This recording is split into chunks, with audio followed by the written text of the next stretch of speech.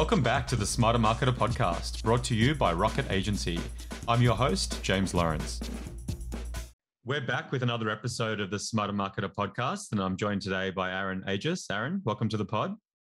Thanks for having me. Oh, good, mate. So Aaron is a contributor to Search Engine Land, Social Media Today, as well as HubSpot. He's a member of the Forbes Council and contributes to the Content Marketing Institute. When he's not busy in those roles, he's also co-founder and managing director of global marketing agency Louder Online. As MD of Louder Online, Aaron has worked with a range of brands, including UE, Kellogg's, Volvo, Unilever, VMware, Lendlease, Facebook, Tony and Guy. The list goes on, Aaron.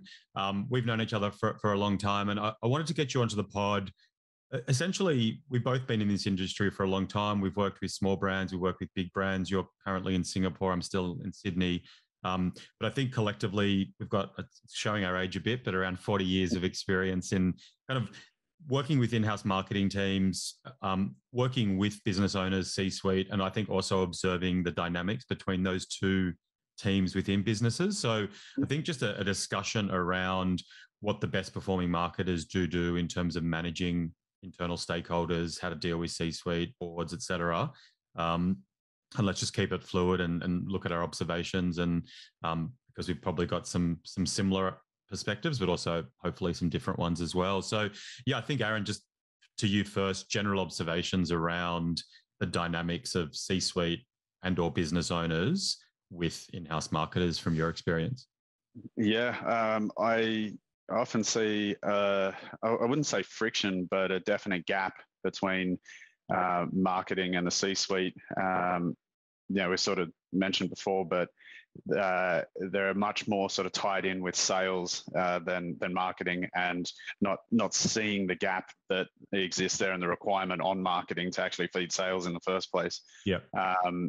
And typically, from our experience anyway, I see that's because of old school heads of businesses that have been driven from direct sales and that kind of thing, as opposed to what exists now, which is multi-touch point environment and online multi-channel digital approach that needs to be fed and funneled in the right way through to a sales team before it can actually get to a point of revenue.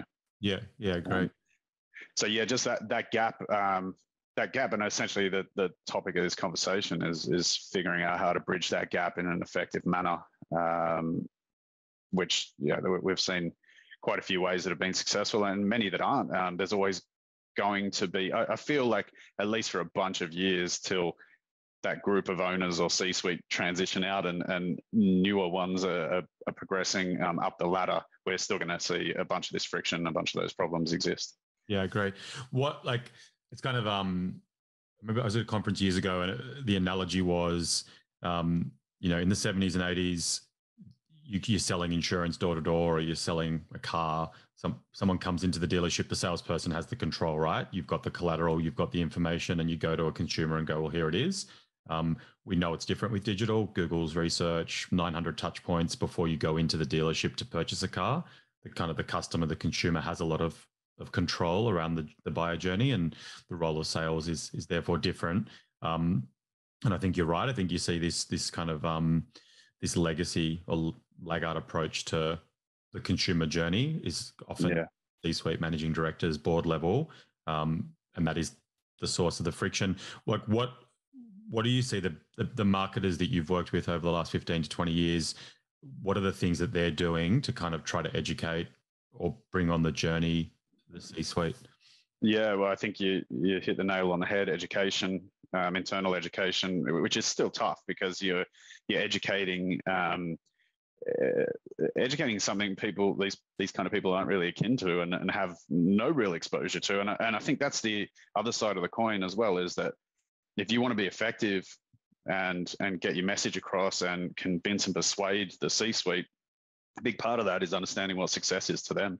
And success to them is driving real numbers and KPIs and value, not the how of what you're doing necessarily. Yeah. So it's cool if I have to explain how we're doing what we're doing. We keep it really simple, really basic, but you tie it into hardcore numbers that are going to actually be meaningful to the team.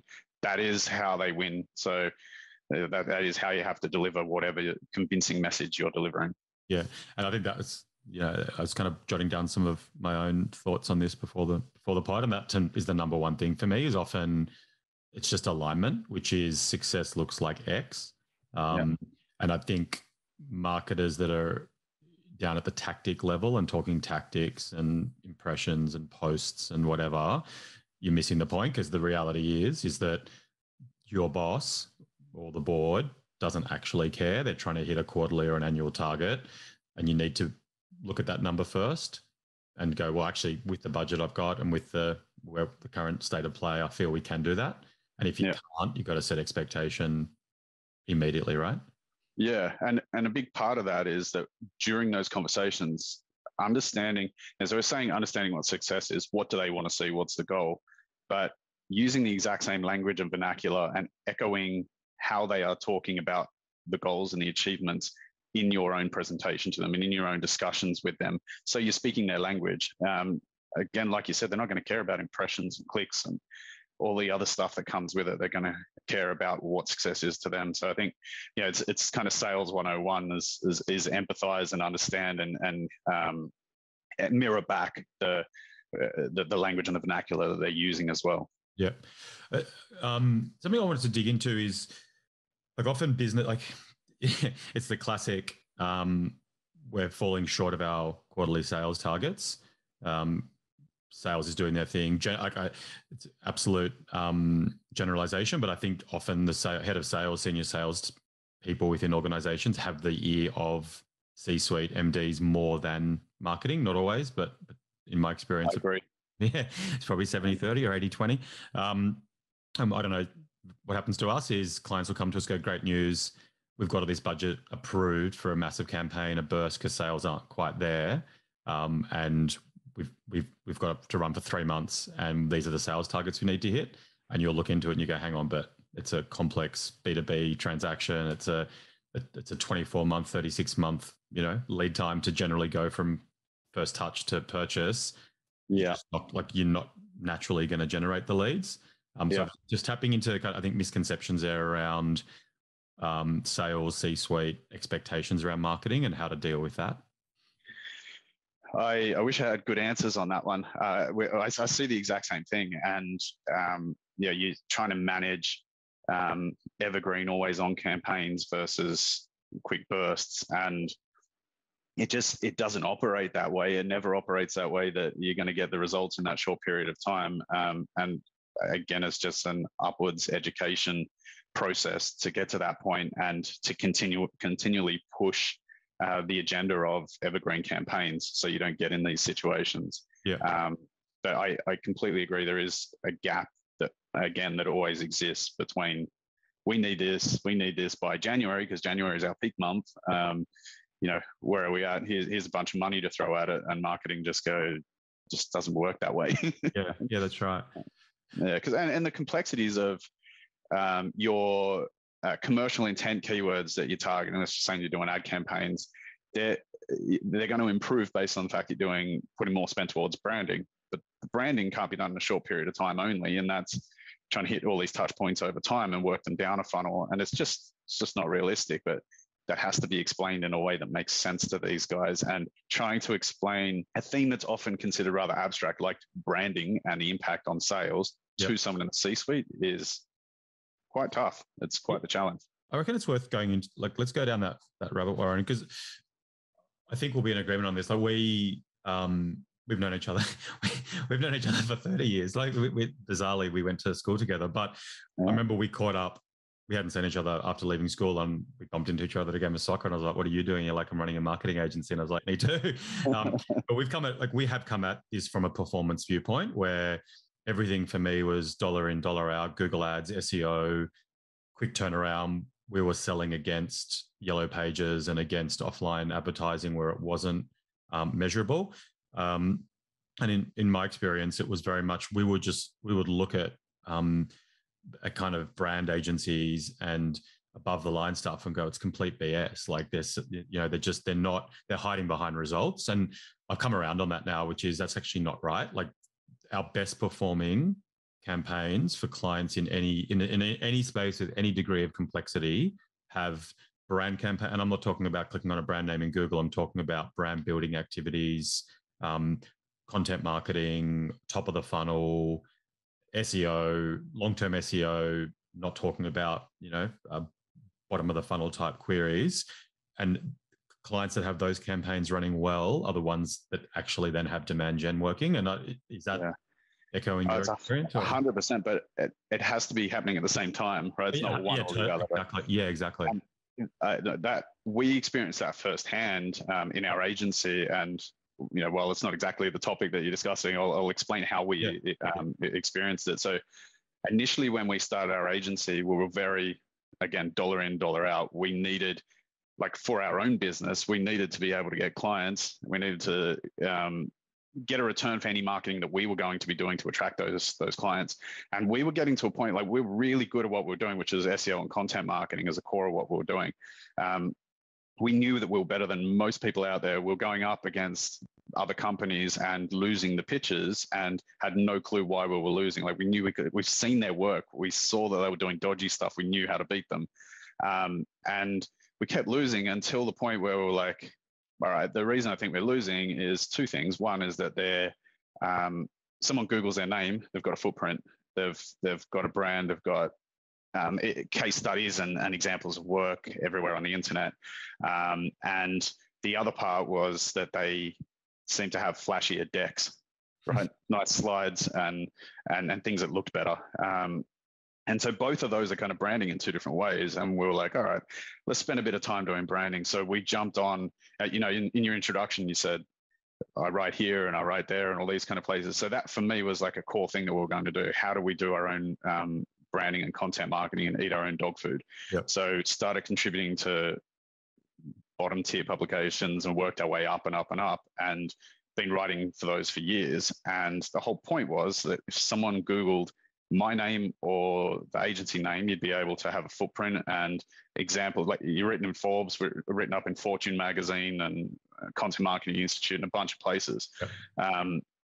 There's implied credibility and trust behind that. So that was one avenue that we went down and never stopped, as well as speaking on stage. We wrote a book, just like you wrote a book, right?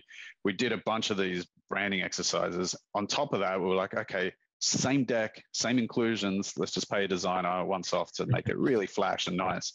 Combination of that, like we literally went from closing $60,000 a year deals to $1 million deals. Yep. Didn't change anything about our presentation online, our conversations, our sales approach, nothing but pure branding.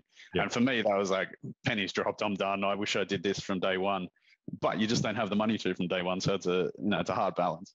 Yeah, and that's us. Like I think because digital has changed. Like digital was the space that you went to solve a very discrete problem, and we built our agency on Google Ads, SEO agency, PPC agency. You spend X amount of money, you'd get X amount of leads. You make the sales, keep doing it, and we still do that because the bottom of the funnel stuff does exist, but it's not what it was. And the podcast, the book, speaking, similar stuff that both of us do, and it's what works for our clients as well. It's not how to market an agency. That's marketing. And I think for me,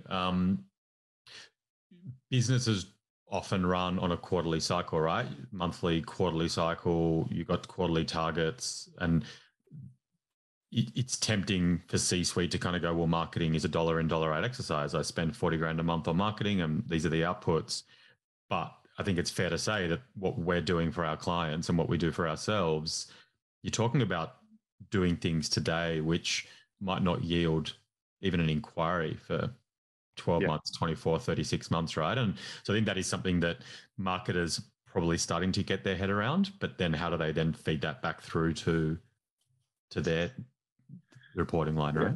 Exactly. And I mean, I put myself, I am in the position of the C-suite, not just for our own agency. We own a couple of marketing agencies, a couple of mortgage broking businesses, an education businesses, a few businesses that we're involved in at the moment. And my job as not being the marketer in those other businesses, it's a very numbers driven approach anyway. I'm saying the exact same thing that these guys have said to me. I don't care. Find a way. We need these leads during this quarter. We need this sales target. You sound like a nightmare client. I am a nightmare client myself. And it's true. And yet I understand the intricacies better than most because I have to deliver on the other side. It's still the way that you kind of need to drive things. You need to be hardline, drive set numbers from the C-suite down. And the sooner that people can talk that language going back up the chain, the sooner that things get sold in properly. Yeah. And that's it. Like I think looking at my most successful clients from an actual revenue profitability viewpoint, the clients we deal with who have just made tremendous money in business, they're ruthlessly numbers driven, right? That which doesn't get measured, doesn't get done. And it's so you're not going to change that mentality. That's how businesses operate. That's how successful businesses operate. If you're in a SaaS scale up, it's going to be all numbers driven. If it doesn't actually matter, you need to come onto the journey with them. But then nothing matters but the numbers. You're in here for the number. I mean, it's great, have a nice impact on people and change lives and all that abstract stuff. But a business is there for commercial intent and commercial reasons. If the numbers don't work and if you're doing everything right, it's pointless. And off the back of that, sales is the only thing that matters in the business, and sales can't operate with marketing. Right? You can have an absolute terrible product. If your sales and marketing is on point, you can run any business. Right? You see it, right? Often the best product is not the one that succeeds, right? It's the one that's marketed and sold best, right? Exactly.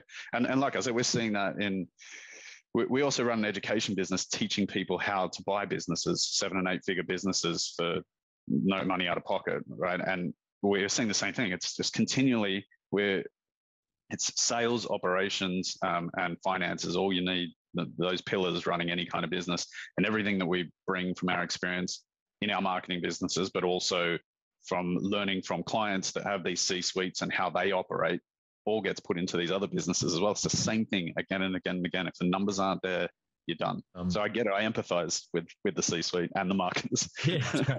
So my next kind of question is, what should you do? You're a marketer. How do you get on the same page as the CEO or the managing director or the board if there is a disconnect between what they're expecting and what the numbers look like with what you can deliver within marketing? So what marketing role are we talking about specifically? I think senior marketers, senior in-house marketers that are just... Someone who reports direct to C-suite? Yeah. There's a lot of stuff that needs to be done based on current numbers, understanding current numbers and what they're delivering, showing how much it costs to be delivering that, and then looking back at what the C-suite are asking for and saying, well, look, if we scale up this, you can see the math doesn't work. We're not going to hit those numbers scaling what we're doing. You want to try new campaigns, new channels, new anything else, you've got to understand, and there's the education piece about branding and about buying data in those channels and failing less and less and less over time till it turns positive. Again, speaking their language, proving with data, showing documents and evidence based on current successes and failures that they're seeing. I think that's the way to go. That's right. Two things I'd add to that. One is competition. I think often we'll have a client where they're just not getting the budget they need or something that isn't quite working. And it's often pointing to the competition in that vertical will kind of prick the ears up of CEO, MD, board, which is, you're expecting miracles, but look what the competition's doing, because it kind of makes it a bit more objective, I think, takes you out of that. That's huge. Yeah. And like just showing estimated budget spends that these guys are spending to dominate those channels, like especially ad-based stuff. And we do the same in SEO as well, right? We're going, what are you mainly buying in SEO? It's technical content and links. And so have a look, show a number of index pages on your client's site and say, look, and here's the guy you're trying to dominate, and he's got 10 times as much content. What are we doing to bridge that gap? This is how much content costs. Same as, link profile analysis, looking at you're sitting there with 1,000 links and they've got 10 million links, and you think you're going to be able to overcome that with this kind of budget. It's not going to happen. The good thing about that is I think also it's objective, like it's numbers, which is, we know they're numbers that the C-suite's probably not generally across, but to say, it's one thing to go, well, how come I'm buried on the third page of Google for a key search term? It's like, well, actually, we've got 100 of these types of links and the competition has 7,000. And this is the way to do it. And this is the time it's going to take to do it. And until those things have happened, don't come back to me and say, why are we on the third page of Google? Yep. And that's why I don't know how you do it in your agency, but when we sign agreements with companies, we're doing proper broken down cost documents with line items based on technical content and links, and broken out further tasks and that kind of stuff, showing months associated, expected deliverables, and so on and so forth. And so we're able to say that, hey, you're spending 20K a month here. You can see what portion goes to link acquisition. You can see it roughly gets this many links per month. It's going to take you X amount of time unless you increase the budget to be competitive with these guys. Taking a bit of the grayness out. Yeah, exactly. Speaking their language. That's it. And I think the next misconception for me, and I suspect you'll see the same thing, which is, we spend 100 grand and we generate 1,000 leads. Therefore, if we double our budget, we'll double our leads. Not always how it works in terms of the lowest hanging fruit. So maybe let's discuss that. Well, certainly not in SEO. Right? It's the super hard channel to manage. Part of it's going to brand exercises, how you're going to manage and measure that. Part of it's going to purely content. And even though it's not going to see results now, it's going to come through later. And there's a range of things that are hard to measure and manage there. But if you're talking on the ad front, you're sitting there flooding a potential audience that's not large enough, or you're showing your frequency of ads to the same people and it's just not impacting them, and you're just not going to scale up in the way you want. And if you did go, okay, cool, then we need to try new audiences, new angles, new hooks, new creative and copy, then that's great, but you're testing and buying data and failing for a while before it turns around. So you cannot expect the same return. Yeah, that's it. Hey, speak the language, make it data-driven, numbers-driven, but the numbers that actually, the stakeholders themselves care about. And measure and manage themselves. Yeah. Yeah, that's it. I think the piece around expectation setting is huge. Like it's pushing back, right? And that's hard when you're dealing with your boss or someone senior, but otherwise you're creating a rod for your own back, right? It's massive. And interestingly, we find it varies when you're looking at different countries as well. So a lot of our client base is US based, and we find that the US comes a lot more pre-educated and take a lot less convincing to do things, and a lot easier to have expectations set. Yeah. We've found that Australian-based clients, even during the sales process and everything else, takes a lot of educating, a lot more saying this is what's going to happen, this is how it's going to happen, this is why, this is what to expect, this is when. Like, there's a lot more rigor that has to go into it, and it's not because they demand more rigor. It's because I feel like they're less educated or just behind the US in many ways. And maybe you find, if you looked at average ages perhaps of the C-suite in some of these companies, there could be just a lot of young C-suite, young executives in the C-suite in the US, because coming through Silicon Valley and all that kind of stuff versus some of the older generation in Australia. I don't know. Interesting. That's an interesting observation. I always finish the pod by, what's one piece of advice that you'd give to an in-house marketer? The best piece of advice you can give to an in-house marketer. Doesn't have to be on this topic, can be on anything.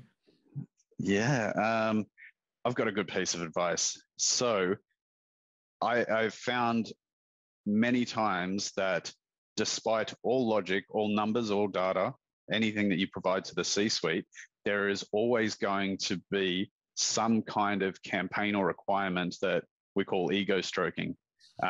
You're a tire sales company. They don't care if it makes money or not. They want to be seen on the front page for buy tires. Yeah. That's all they care about. So in doing all of this, even though you could disprove them, even though you probably will disprove them, they do not care. Make sure that there is some kind of budget or awareness going to giving them that ego stroke they want. Otherwise, they're going to put you aside for another guy that's going to come in and say, yeah, I can do that. I'll get you there. But just because I don't care about the numbers. So I remember we were pitching a project years ago, and digital was clearly the way to reach the target market.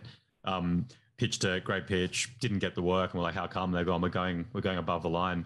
And I was like, you're mad. Like, why? And basically the decision was made to put most of the budget into billboards and most of their budget to go near the airport, because that's where the board we're going to fly through. And it just made absolutely no sense. But I don't know. I'd be pushing back on that if I had the choice. Aaron, where can we find you online? You can find us at louder.online. You can see me on LinkedIn. I'm pretty active there. Or reach out by email, aaron@louder.online. Legend. So doing similar stuff to Rocket, but probably doing more stuff globally than Rocket, when most of our clients here in Australia. You're doing a lot of work. You're based in Singapore now, doing work into America. What kind of regions? What kind of focus of work? Yeah, it's mainly the US. It's mainly mid to enterprise companies, and sticking with our core, which is the SEO and content marketing side. I mean, we run all ads and demand gen and everything else on the side of it. But I'm competitive, and I've always enjoyed having to beat someone to those few top spots, right? Legend. Well, thanks for coming onto the pod. Hopefully we have you on again, and thanks for sharing your experience. Thanks, James. Anytime. Thanks, mate.